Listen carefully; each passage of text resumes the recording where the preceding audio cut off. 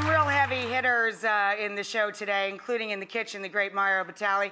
I bet Mario would agree with me that my next guest might even be able to teach him a thing or two. I think she's about 78 now. She's from a small town in the Abruzzo region of Italy, and she's just published her very first cookbook. Check this out. Elisa and her husband Francesco were married for 56 wonderful years when he passed away in 2013. Elisa was left feeling a little lost. She had taken her place on the sofa, kind of like God take me mentality. And oh yeah, I was ready to die.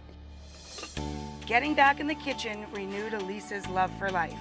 Even though she's been in America for over 50 years, Elisa cooks old school Italian. I was in a drawer and I found some of her old scribbles of recipes. I said, we need to put it like in a book. She took her scribbles and her stories and pictures and self-published her very first book. They call it The Italian Mom's Cookbook, and it helped Elisa find the spark she's been missing. I can tell you what it means to me, my sister, and our family. It's brought her back to life. Since its release, The Italian Mom's Cookbook has sold over 7,000 copies. It's now in its third printing. Cheers, everybody. Television debut. Please welcome Elisa Constantine. You look so beautiful, Elisa.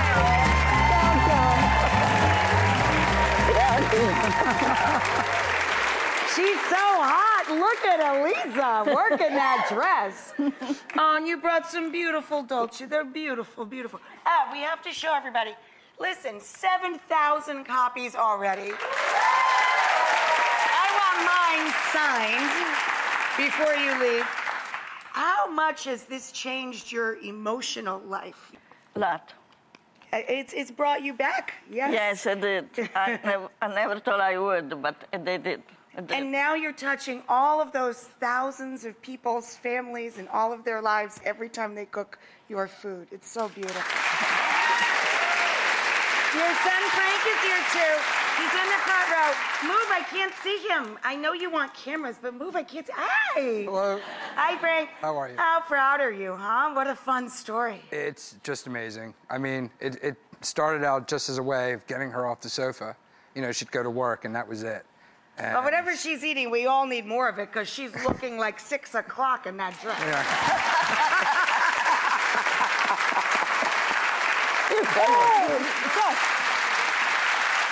If you want to buy this book, go to our website. We're going to link you up. We want to get her over the next hurdle. She's got to pass 7. Now we got to get her past 10, maybe even 20,000.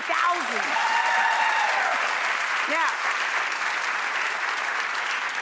I was married in Montalcino, Italy. Brunello is my favorite wine, of course, certo, because it's the most delicious. So this is for the next meal you cook with Frank. And I want you to take a night off. So we're going to send you $500 to go to Vetri, a nice Italian restaurant in Philly. Okay? Take a night off.